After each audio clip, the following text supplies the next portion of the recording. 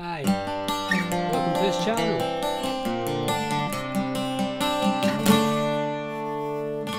Which is not about playing the guitar, unfortunately. My day job is bioimaging, teaching physiology and teaching pharmacology. And I teach a bioimaging undergraduate course and also a postgraduate course.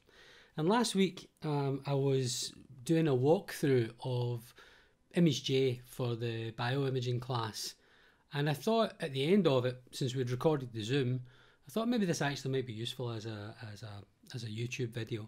Now, there are references to examples of work that the students need to do and some lectures that they're going to have in the coming weeks.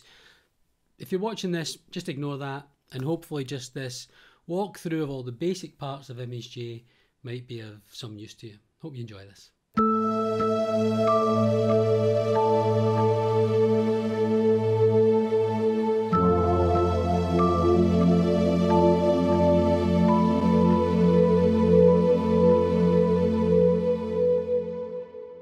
Good, okay. So I wanted to start off then with, well, what's the difference between ImageJ and Fiji, and why would you choose one over the other? So as you can see here, both ImageJ on the left-hand side and Fiji on the right-hand side, they look essentially the same, because Fiji really is just ImageJ. It's just packaged up a bit differently. You know, so if we look at the file menu for both ImageJ and for Fiji, there's maybe one or two more options in the Fiji. With the edit, that looks the same. For the image menu, quite a few options here in ImageJ and a lot more in Fiji. And the biggest difference is probably within the plugins folder. You'll see here this is pretty much the standard plugins that you would get with ImageJ, with a couple of additional ones that I've put in that are necessary for the course. But in Fiji, this all comes as standard, massive list of plugins. So effectively, Fiji is just ImageJ, but loaded with a ton of plugins. Now, so what are the plugins? Well, the plugins are extensions to the basic program. And if you come to the ImageJ homepage, which is this space here where you would download the most recent versions of ImageJ. Fiji has a different homepage, but we'll use the ImageJ page for now. If you look at the plugins for ImageJ, which are here, you'll see these are all of the available plugins at the moment, and there are hundreds. I haven't counted them. So pretty much anything you could, any task, any image analysis task you may have, there is the likelihood that there will be a plugin. Now, in order to install these plugins, you would simply select one at random, maybe this one here, and you'll see that there's a Java file and a class. And normally, you would just follow the instructions and download, probably in this case, the Java. You would download that and simply put it in the plugins folder in ImageJ. So if you have an installation of ImageJ on your computer, then you will have these folders, and within the folder, there'll be a plugins folder. And you basically just drop those plugins into the plugins folder, and then the next time you run ImageJ, that plugin that you've installed in the plugins folder should appear here in this menu. So that's basically it. That's relatively straightforward. It's the main difference between Fiji and ImageJ, just really about the plugins. So I'm going to do the rest of this demo in ImageJ rather than Fiji. But if you're choosing to use Fiji, then it's pretty much the same. So let me just get rid of Fiji for the moment. Okay, so that was ImageJ and Fiji, where we would put the plugins. So opening an image. Let me just bring this folder in here. Now, normally, the way I would open an image would be simply just to grab an image and a data set and drag it on top of the image icon, the program. There are different ways of opening the files. You can choose open here. Often we might choose import. And as you can see here, there are a variety of different file formats that we could import. Quite often we might open an image sequence, and that's what we'll do in just a few minutes. But first of all, let me just open a single file to begin with. So I'll take an image at random. Let's bring ImageJ back. Let's just say this image here.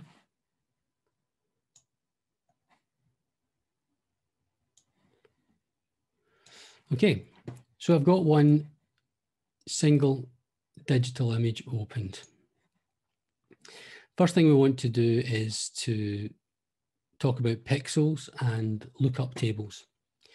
Now, I'd like you to look at the top of the image here, because what this tells us is some very important information about the image.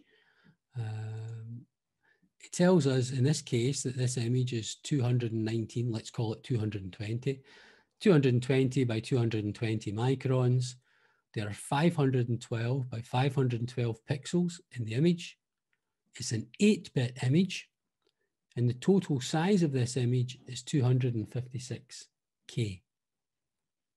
If we zoom in, then we start to see the pixels. Now, because this lookup table that I've chosen is quite dark, it's difficult to see these individual pixels. So one thing we could do is to change the lookup table, and basically that is just the map of colors that are assigned depending on the particular intensity of a pixel. So let me just quickly go to the image menu and down to the lookup tables, and you see I have a whole selection of lookup tables. I have some favorites in here, but the most dramatic one is possibly the spectrum lookup table. Now, really what that's doing is it's looking at the intensity of a given pixel and assigning a particular color to that. So if I move my mouse around the image, you'll see, if you look up in this window here, you'll see that there's a value. There's an X and Y coordinate and a value. So every pixel has an XY coordinate and has a value, which is its intensity, the intensity of the pixel. And you see here that this particular pixel has a value of 49, if you can see that. A darker one has a pixel value of 5. If I was to use a lookup table which a grey lookup table, and let me just zoom out by selecting the magnifying glass and holding down the Alt key. Okay, so sometimes the grey, I find the grey lookup table actually probably the most useful. So every single pixel in this image has a value that ranges between 0 and 255. And the brighter pixels will have a value close to 255. And you see the value at the pixel that I'm pointing at, or I'm at the moment, is 253. And if I go over to a dark one, it's got a value of 10. So the lookup tables, regardless of which one I choose, don't change the values. All they do is they change the way in which colors are mapped to that lookup table. There's an edge one, which is quite, my favorite one is the smart, because it's quite nice at bringing out bright objects, but it also keeps the grayscale. So it's worthwhile, if you're new to this, to have a look at the different lookup tables and just get a feel for which ones, or what they do basically, and how and what the different colors are. So that is pixels and lookup tables. I'm going to go back to just a regular regular grey lookup table. And now we'll look at some filters. Now, are there any questions so far at this point? I'll just stop for a second.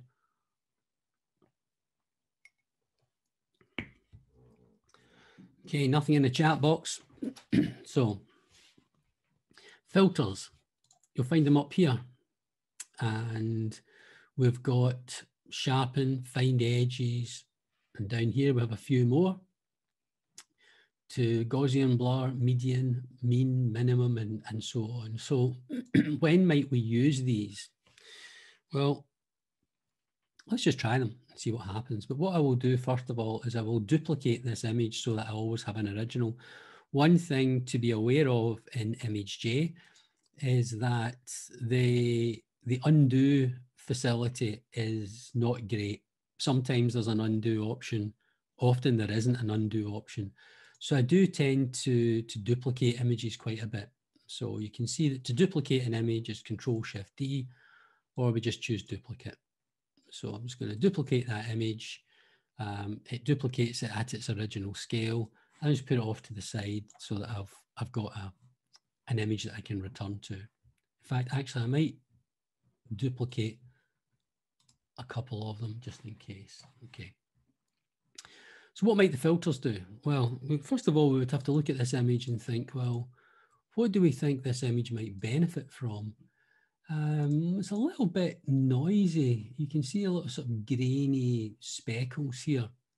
Perhaps a low pass filter might work. Now, rather than low pass the whole image, for the purposes of this demonstration, I'm just going to try to low pass or do a filter in a small area of the image. So to do that, I'll take a rectangular box icon here, draw a box and process, and let's smooth that. Okay, so you can see that what's happened if I zoom in. You can maybe get a nicer view of how that smooth filter has actually worked. And I explained in one of the first two lectures how the smoothing filter worked. If you remembered, it was to do with, in the example I used, a 9x9 grid of pixels, the area of pixels, and you calculated the mean intensity of pixels around the perimeter of one individual pixel, and then you change that the central pixels value to the average value of the pixels around about it, and you can see what happens. Let's try a different one, maybe a sharpen filter. Oh yeah, so just take another box, and we'll sharpen that bit. Okay, so it's quite a dramatic difference. Maybe down here, we might try maybe a detect edges. Let's try that, see if it catches these nuclei here. Find edges, it's not too bad.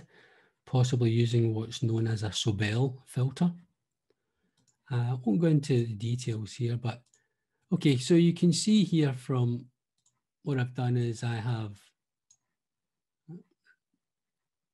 sharpened this area of the image, I've smoothed this area of the image, and I've done a find edge on this particular part. So these can be quite useful. The filters can be very useful, but the key thing to remember about the filters is that it changes the numbers quite dramatically. So if you were to then, if your intention for the image analysis was to measure intensity, then you should be very wary about using these types of image filters. But they could be useful for identifying objects which you then wanted to measure the shape of. So that's filters taken care of. There are a whole host of different filters which we probably won't even touch on during the course, but you know, by all means, in your own time, if you have any spare time, have a look at these yourself. The Fourier transform we will look at next week, and I probably don't want to get into that just now. Okay, let me just bring back one of my original images that I'm going to not save that and just bring back. Here was the original image, and I'll just zoom up a little bit. Okay, so measurements. What kind of measurements could we make on this image? Well, the simplest measurement that we could make would be perhaps a point-to-point. Now, if the image is calibrated, then the measurements that ImageJ will give you back will be in microns.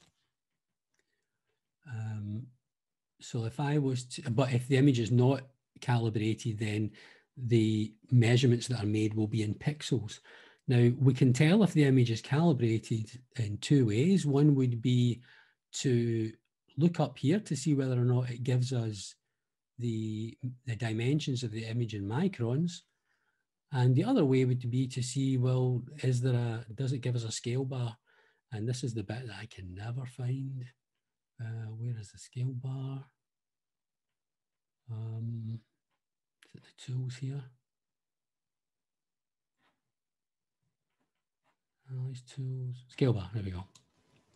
So analyze tools, scale bar asks me, maybe I wanted a 20 micron scale bar. I can say that I want it, you see it down here in the image. What color do I want it to be? Yeah, so on, okay. The fact that the scale bar is reporting in microns tells me that my image is calibrated or has some calibration. Right, so if I wanted to measure the distance between two nuclei here, I might just take my line tool, click and drag. And it tells me if you look up here, oh, it's gone. But if you looked up here, I'll do it again, look up in this area here, you'll see the measurements, 26.74 microns between those two nuclei and 57.03 between those two, and so on. This tool here allows us to measure angles, and maybe for some reason might want to measure the angle between, let's say, these 3 points, and it tells us the angle where it says the angle 46.56 is the angle. We could also measure brightness.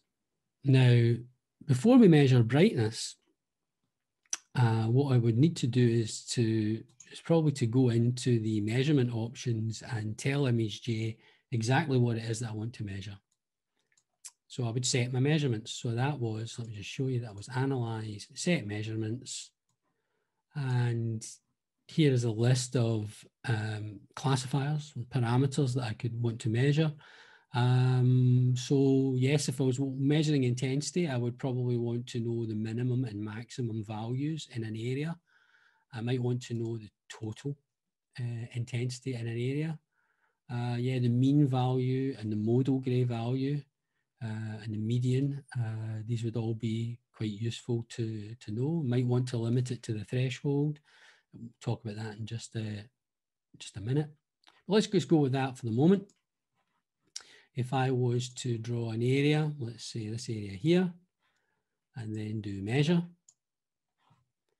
you see it pops up a results window that gives me the area of the region that I've measured, the mean intensity value, the standard deviation of those intensity values, and the other intensity information that we asked for. Another way that we might choose to measure would be to do a plot profile. So again, I would take a line here. So let me draw a line through some bright objects. So you see that my line is going through 4 bright objects here. Let me look at the plot profile for these, which will be plot profile. So analyze plot profile. And here we see each of these peaks. So this graph represents the intensity along this yellow line So as we move along this yellow line, what is plotted here is the intensity of the pixels underneath the line. So when we get to the very bright objects, we get a big peak. And here and here and here. So you could, rather than measure the distance between the objects using the line tool, as I showed you at first, you could measure the distance between the peaks, which would give you the same result, I guess. So that can be quite useful as a 2D plot profile. And finally on this, we might want to go for a surface plot, which is basically a 3D plot of, I'll do the wireframe as well, basically a 3D plot of the intensities. So the XY coordinates of each pixel and the height of each column. So each pixel is represented by a column, and the height of that column is indicative of the intensity. So that's just quickly how we might do some measurements. Now, thresholding and segmentation is one of the most important functions of pretty much any image analysis tool. Before going on, are there any questions at all? Are you still with me? Good. Okay, nothing in the box, and let's crack on then. So thresholding and segmentation. What do we mean by that? Well, it's about selecting areas of the image that we're interested in. And normally we would be interested in the bright areas, but we could equally be interested in the dark areas. Perhaps if our image looked something like that, we might be interested in the dark images, but I'm going to invert this again. The invert is quite useful sometimes because thresholding algorithms, more often than not, I would say, would be expecting bright objects. So if the image that you've collected happens to be reversed and it's the dark blobs or the dark staining, which is the thing that you're interested in, just inverting the image sometimes can be quite useful. All right, we would need to adjust the threshold. Now, initially, ImageJ will make a guess at the objects. So this window just popped up on another screen. This is the window here that's important. It's made a guess. It's showing me the histogram to have a lot of pixels which are very dark. And it automatically assumes that you're not interested in the dark stuff, that you're probably interested in the upper range of intensities. And so it has automatically selected for me every pixel that falls within the range, the brightness range of 120 to 255. Now I can change that just by moving the slider. I could also choose a different algorithm which will estimate something different. Okay, you try these yourself. Now the reason for having these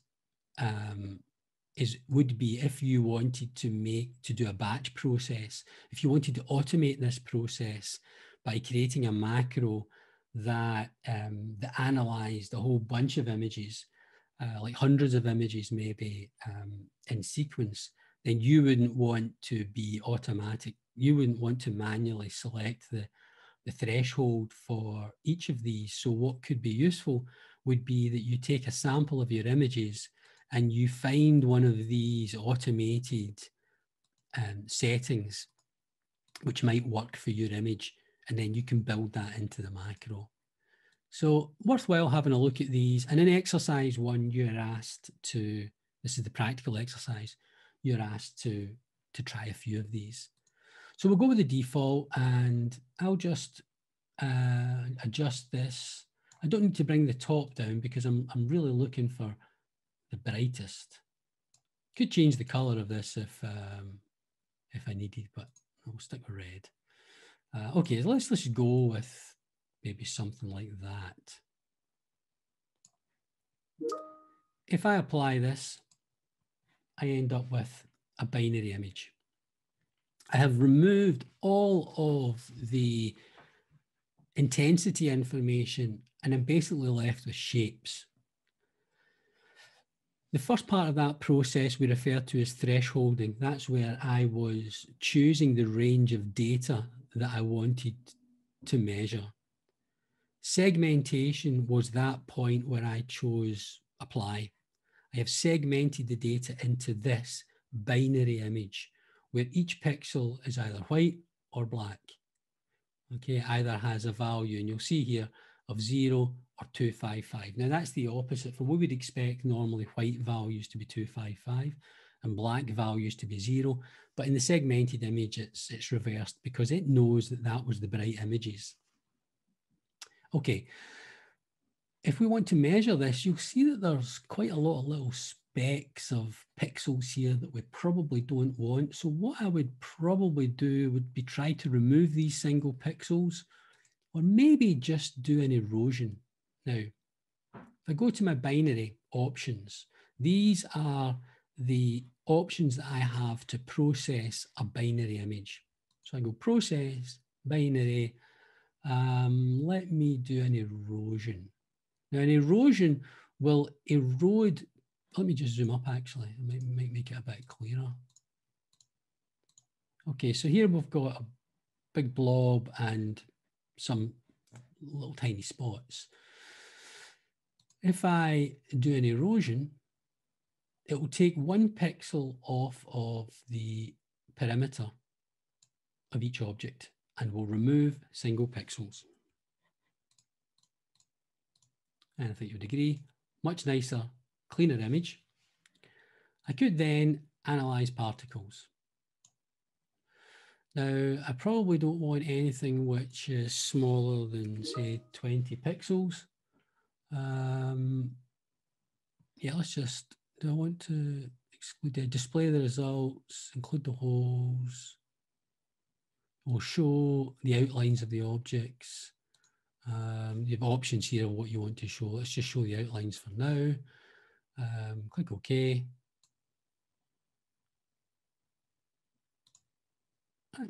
And there you see what we've got is a map showing me the objects, the number of the object.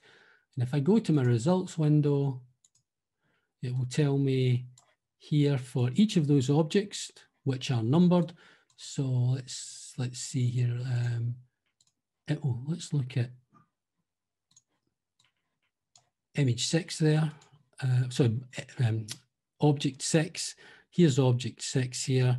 Tells us the area of it. The intensity values are not much use. Now, I see I made a mistake here because what I should have done in my measurements is I should have set my measurements and I should have asked for the shapes factor, which is there, shape description. I should have clicked the shape description, and that would have given me a value for each object between 0 and 1, where 1 is a perfect circle, 0 is a straight line, and this object here would have probably tended towards a value of 1, more than, say, this object here at 13, which may have given me a value of something like about 0.5 or thereabouts. Okay, so that is thresholding, segmentation, a little bit of filtering. Any questions on that so far? Because I'm going to move on now to stacks and then probably wind up. Looking in the chat box. Okay, nothing, right? Okay. So that was all single images. Let me finish off by looking at a series of images, a stack of images, a Z series. I pulled out, the image that we were looking at was one of a set of images, which are shown here. Now, I have in this folder here, there are 50 images. Now, the same data set is also represented here. Now, this picked image is a Biorad file format, which I can lift and just drop straight on to ImageJ, and it will automatically open. It automatically opens the image, and within this image, as you will see, it's a series of images. Now, if I had difficulty opening that, what I would do is I would need to import. Oh, sorry, it's open a binary file. So it's input, output, biorad reader. If I had any difficulty opening, I would use this biorad reader.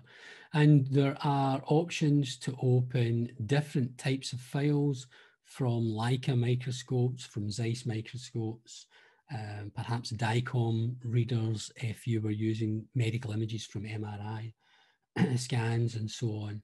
So it's important to know what type of data you're trying to open and to make sure the ImageJ and or Fiji has the means to import that file. And both ImageJ and Fiji can pretty much open all of the standard files. Let me open it as an image series though, just for fun. I would do file, import an image sequence. I would take the first image in the folder and just click open. It will detect that there are 39 images in there. And yeah, I'll just take them all. So it opens up a Z series of images. Now I don't like the blue lookup table, so I will change this to a grey lookup table. There we go. Looks a lot nicer, I think you would agree. Bit of a mess there in the adventitia. So this is the adventitia here. This is the smooth muscle cells. These are the endothelial cell nuclei. Now, normally when I'm scanning blood vessels, I would scan from the outside in, but in this particular case, this is from the inside out. Whereas this is the bottom section. Sorry, this is the top section, and this is the bottom section. I'm just going to reverse that. If I can remember where that option is.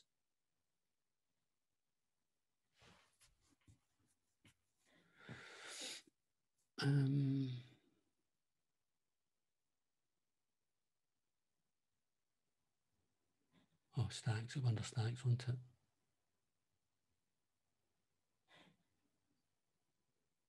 Reverse, okay. Stacks, tools, reverse. And it just flips the whole thing. So this is now the top section. This is the bottom section. So what can we do with a stack? Well, one of the things we could do is we could make a substack. So that would be, maybe I don't want these very brightest points, but I might just want maybe just the smooth, no, actually the endothelial cells, because they're quite nice. So if I look up at the where I am in the Z scan, it tells me, so this is, if you look up here, this is image 30 of a stack of 39. So probably what I want starts about 33 and goes to 39. So maybe let's make a small stack of just, no, let's make it a bit thicker. Let's do it from 27 to 39. Slice 27 to slice 39. I'm going to make a substack. Where am I going to make a substack?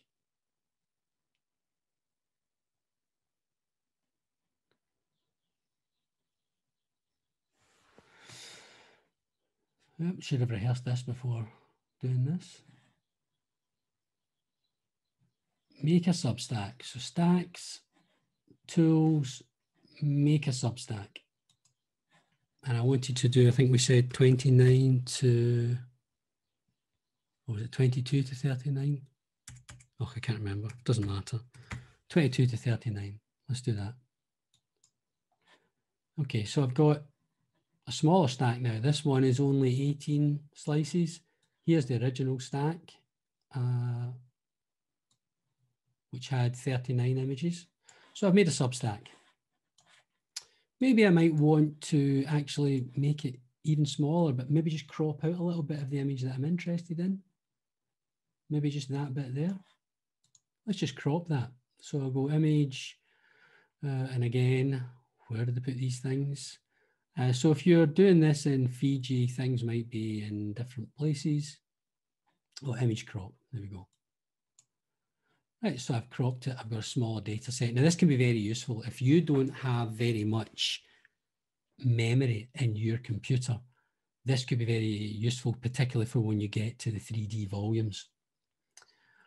Okay, so I've got a nice little substack here, which I'll just zoom up a little bit. I've cut my data down to just a few slices, smaller amount of data. Let me just duplicate this because I'm going to do a few things here and I don't want to lose it. So just going to duplicate the entire stack. Okay, I'll keep this down here. I'll actually do 2 just in case I get into difficulty. Okay, always make some duplicates. You can never go wrong. Right, last couple of things then. I've got a 3D volume, but you know, how do I display this in a 2D image? Well, I could make a Z projection. So I'm going to go to stacks and Z project.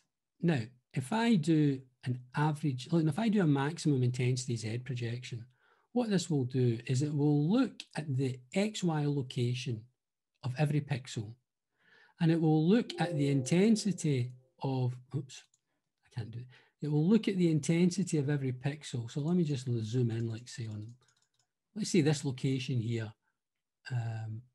What the Z projection will do is it will look at the intensity of, try and keep your eye on that pixel. You'll see that as I go down the Z series, I'm looking at this one here.